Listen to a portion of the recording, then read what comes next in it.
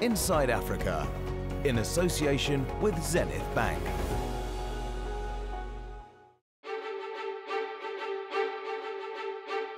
South Africa is home to many of the world's most endangered species. Of these endangered animals, the rhino and the buffalo, the lion and the leopard, and of course, the African elephant are known as the Big Five. But what about the little guys? The vast majority of resources have gone to these large charismatic species, and the less noticeable species have unfortunately been left behind.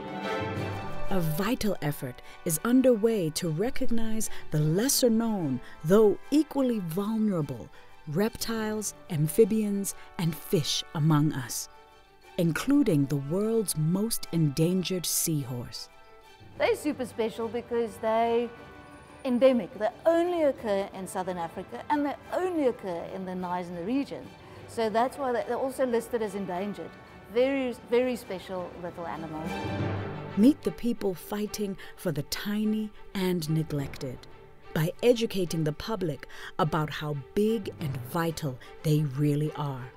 Most of life on Earth is actually found in the little things.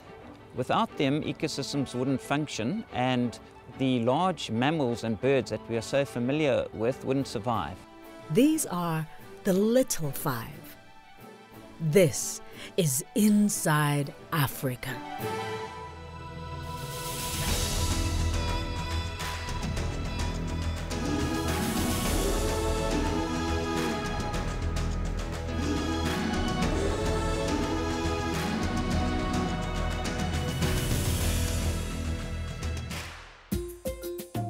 South Africa is home to a spectacular array of wildlife, many of them protected and preserved in national parks. But when it comes to the most endangered frogs and lizards in the world, the situation is critical. The International Union for the Conservation of Nature places species like these on their red list. This red list basically is used to catalog, ideally, all known biodiversity around the world. And so it assesses, based on the available information, where species live and the potential threats that they're being faced with, and categorizes them from least concerned to various levels of threat status or endangered or extinct. The fight to save species from extinction requires the cooperation of many organizations. This is perhaps best illustrated by the coordinated efforts to save the first of our Little Five, the critically endangered Pickersgill's reed frog. Some of these elusive amphibian were collected 12 years ago from one of the shrinking wetland habitats it occupies along a narrow stretch of the KwaZulu-Natal coastline and brought here to the Johannesburg Zoo. Zoos plays an enormous role in conservation because we can get inside information of the life of animals and the behavior that's very difficult to understand and observe in the natural habitat. And also we can create sustainable populations here that we can breed on demand and ensure that the genetics are absolutely brilliant and the best that's available, and to assist with breeding these species to put them back into the wild and ensure that generations to come can still see these animals in the natural habitat. The plan to reintroduce captive-bred frogs back into the wild was started in partnership with KwaZulu-Natal Wildlife Conservation Agency. This frog was the most critically threatened frog in South Africa. It was designated as critically endangered at one stage, and we wanted to ensure that it did not go extinct. The translocation process is painstakingly hands-on as these minute creatures are labeled and prepared for their journey to the release site. To relocate species of amphibia is not an easy process. First of all, we had to identify healthy adult species that can go back into the wild. It's very important. If we take a male and female out as a starting product, we have to put the male and female back. And of course, the offspring, because they would have bred in the wild as well.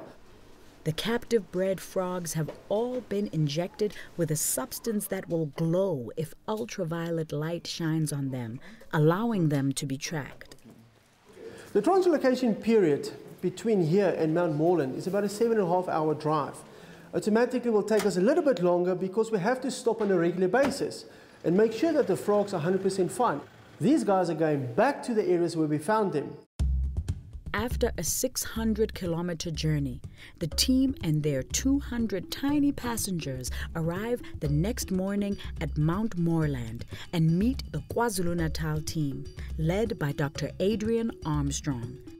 We bring the frogs out and put them in the cages and hang them up on some of the vegetation here so that they can kind of adapt to the temperature and humidity here.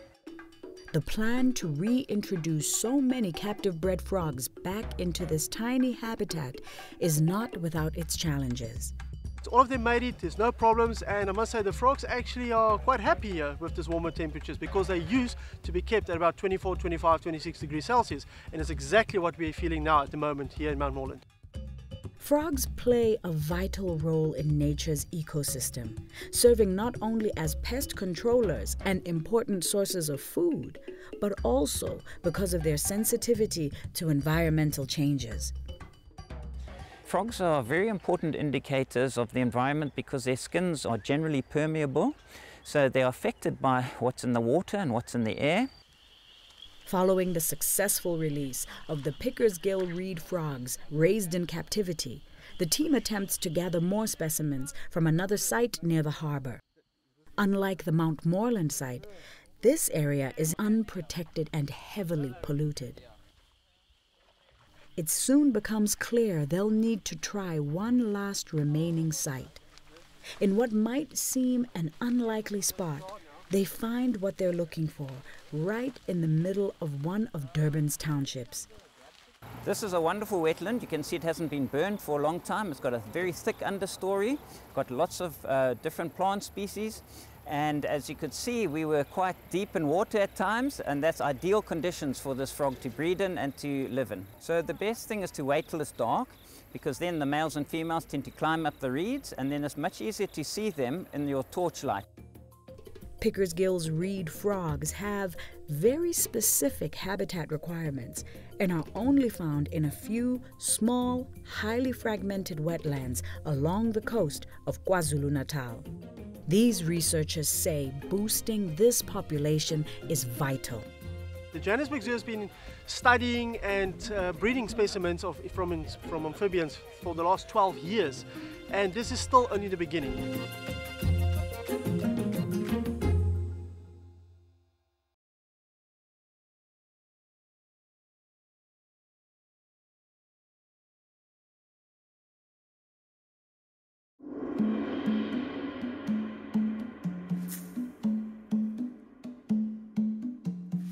Across the world, there is an increasing awareness of the endangered animals around us.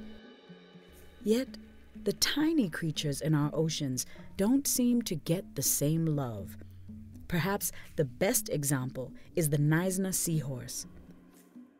Another of our little five, it's the world's most endangered seahorse species, and only found in 3 of South Africa's river estuaries, as well as here inside Cape Town's 2 Oceans Aquarium.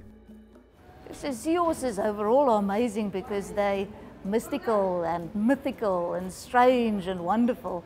And people are intrigued by it. It's like a fairy tale animal. And they've been around for millions of years, so they're fossils of 13 million years ago of seahorses, which is fascinating. The mysterious seahorse is considered a fish, but are quite unlike any other fish species. They evolved into their current shape purely because they adapted to sort of more shallow water, seabeds with seagrass. Then there are about 44, 45 other different seahorse species that you find all over the world. But yeah, the Knysna seahorse, I mean, as South Africans, we can be proud of these little ambassadors. Captive breeding programs of this unusual sea creature have been underway since the first specimens arrived here 20 years ago. I think these guys are now about 9th generation captive bred. So what we do find is they do have a really good survivability in an aquarium. But obviously we can really control those parameters in terms of your water temperature, salinities, pHs. We keep everything in range and we feed them really well. A seahorse does not have a functional stomach, so they've got to graze all the time. They can't store food. So we offer, I always call it, we offer them 6-star accommodation. It's a hotel, yeah. They do tend to live a lot longer. The population here started with 4 males and 5 females and has grown to around 150. The breeding program has allowed some of the offspring to be sent to other aquariums in South Africa and other countries. We've never had to go back and source them from the wild. So since then we've been able to captive breed and keep this population going, which is really nice for an aquarium because that means we've got a sustainable population right here. We've got no impact on the ocean. The seahorse is unusual in many respects. It's a fish without scales, it has skin and swims upright, but there's something else remarkable about them. I think one of the most interesting facts would be the fact that the males carry the eggs. So in human terms we can say the dads are pregnant and not the moms. They tangle their little tails and they move up into the water column and the female will deposit her eggs into the male's pouch. And then the job's done. And within the next day, she will go and flirt with somebody else, gently. They carry those eggs, depending on species and temperature, anything from 2 weeks to a month. When the tiny seahorses are ready to be born, the male undergoes muscular contractions to expel the young from his pouch. They contract, and then like 10 or 20 babies will pop out. And then the male will literally like relax, like, ah. And then wait for a while, and then the next batch will come out. And they'll have anything from, 10 to 1,500 babies, depending on size, species, age, all of that. But it's amazing to watch. While seahorse fathers take the reins in childbirth, the parents do not provide their tiny offspring with any care or protection after they are born fully formed. In fact, if that little baby doesn't get away quickly enough, the parent or the uncle might come and eat it. So the survival rate of these babies is very low. Maybe 5 out of 1,000 will survive to adulthood. While the Johannesburg Zoo's success in the captive breeding of amphibians, like the reed frog, has allowed them to be reintroduced into the wild, this type of release program has been impossible with the Knysna seahorse. 2 problems. If you start with a very small population already, you get a lot of genetic interbreeding if you have a captive population, which means you might be putting weaker ones back into the wild. And the second one being, and the saddest thing being, with increased pollution levels, what we're really doing is destroying their home. They've got nowhere else to live. So if you destroy that area, and at some stage the tolerances get such that they can't actually tolerate the parameters anymore, you actually don't have a friendly place to put them back into. We really wouldn't want to introduce an animal back into the natural space that brought something that resident population wasn't used to and then wiped out the whole resident population when we were trying to do something good by bulking up the resident population. These animal scientists say major habitat reclamation efforts are needed before the future improves for these wild populations. You find tropical seahorses in coral reefs, and coral reefs are dying out. Seagrass beds are dying out. So the less environment there is for them, the less chance of them surviving. Knysna seahorses were the first seahorse specimens to be classified as endangered and serve as a symbol for all of the sea's threatened and endangered creatures. They've got the C factor, which is exactly that cute factor. So something that people can relate to, can identify to, and actually almost can individualize. So people are attracted to something special, but ultimately that animal represents all animals. And for us, our vision and our mission really is let's look after our oceans, let's look after our planet, because we want to save every species. As long as something inspires people to care, we're winning through that.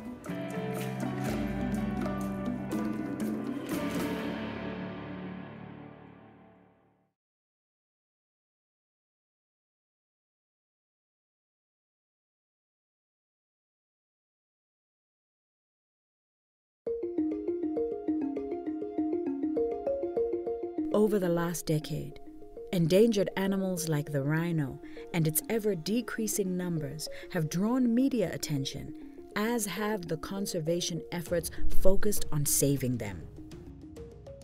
The same can't be said of our little five, some of the smaller, scalier, and less well-known species fighting to survive. Tyrone Ping is a South African blogger and photographer who has been fascinated by snakes, reptiles, and amphibians since he was a child.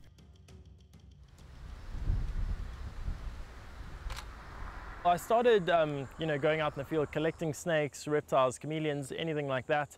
And then as I got older, I started, photographing more animals. And then as that progressed, photographing more animals outside of where I'm from, traveled the whole of sort of Southern Africa, and then slowly built up a big repertoire of images of animals all across Southern Africa. One of the more unusual species he has photographed is an elusive, legless lizard. Perhaps the most endangered of our little five. It's known as the Durban dwarf burrowing skink. I have found them on a few sites in the south of Durban, and they're relatively difficult to photograph. They're very small animals, they sort of move erratically, and they just want to burrow into the sand most of the time. So they are very difficult to photograph. So you do need a lot of patience. The teams from the Johannesburg Zoo and Ezemvelo KwaZulu-Natal Wildlife are also searching for the critically endangered skink. They are hoping to find enough to begin a captive breeding program. We want to try and collect a couple to take back to the Johannesburg Zoo and breed them so that we can release these babies, if they have babies, into the wild. The plan to gather specimens proves easier said than done. The reason it is classified as critically endangered is because it exists in such a small area that is rapidly urbanizing. And so all its habitat is being destroyed or degraded through urbanization and associated human activities. It's been very difficult to find them, and we do rely on word of mouth.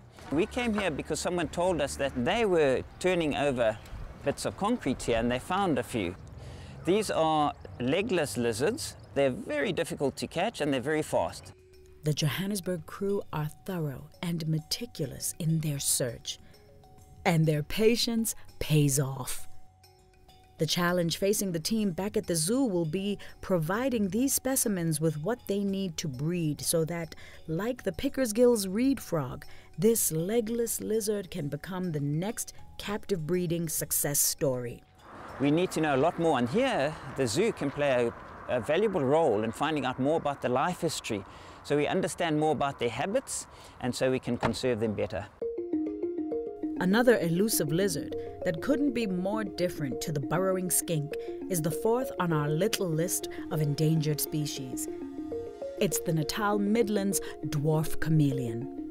There are 17 described species of dwarf chameleons across Southern Africa, and only a handful of those are well documented. If you go into Google and type in South African chameleons, only a small percentage of those are really well documented. So I made it my mission to travel across the length and breadth of South Africa to find and photograph all of the described species of chameleons. Photographer Tyrone Ping has provided much-needed proof of life with his camera. He's contributed many of his photographs to international scientific journals and websites. I want to contribute my images so other people can see, the variations and more of the species across the country. And most of the academics are really grateful for any insights, particularly with records, like photographic records or new geographical records that they may have not come across before. What is clear to enthusiasts like Tyrone and to scientists is that these little lizards face multiple threats. Its biggest threat is habitat loss and transformation and fragmentation. So it currently resides in a highly transformed area where it used to reside in forests. And now there's very few fragments of that natural forest left. A lot of their natural habitat is now being sort of destroyed, and they're left with very small fragmented pockets where they survive in, things like hedgerows and tree lines. They need sort of corridors to move freely. They can't exist in a single tree and then, 100 meters down the road there's another tree. They need to be able to move freely from sort of hedge to hedge, where they can't be seen by predators. Along with habitat loss and a host of natural predators these chameleons have to contest with, there is also another threat: humans. The illicit illegal trade and the black market trade of these animals, illegally leaving the country, going overseas to Europe, to the US, and all over the world actually, creates a major problem and a threat to these animals from being collected from the wild, depleting the wild populations. And once these animals are taken from a particular area, they can become locally extinct. The illegal pet trade that has diminished dwarf chameleon populations is also threatening the final of our little five, the magnificent sun gazer. It is one of the species being closely studied by the conservation group, the Endangered Wildlife Trust. The sun gazer lizard, also known as the giant dragon lizard and by various other names, its Latin name is small giganteus. This is a species that is endemic to South Africa. It doesn't occur anywhere else in the world. Sun gazers are traded globally as pets. Unfortunately, they are highly sought after, being large, spiky lizards. The species will be impacted by trade in wild individuals. So we've shut down all that trade. The dangerous creatures exhibit at Ushaka Marine World in Durban plays a valuable role in creating awareness of threatened species like the sun gazer. We've had them since inception of dangerous creatures, which is over 10 years now. They sit on top of their burrows looking up into the sun. That's where they get their name from. Really awesome animals. For people to see an animal like that in an exhibit, they're not going to see animals like this anywhere really. Very few people have actually seen these animals. Sun gazers don't breed in captivity, and even if we manage to get it right, they breed very slowly. They only have 1 or 2 young every second year. It is our duty to protect the species.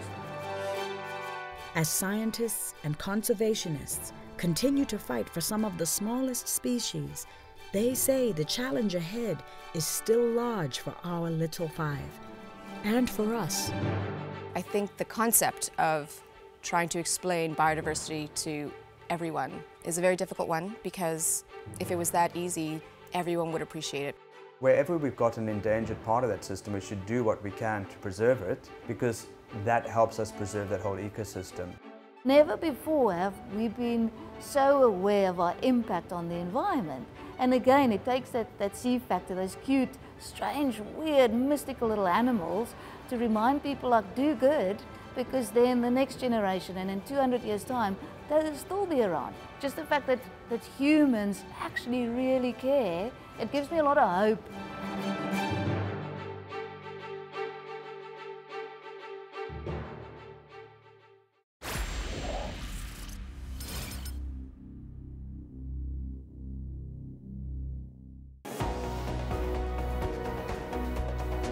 Inside Africa, in association with Zenith Bank.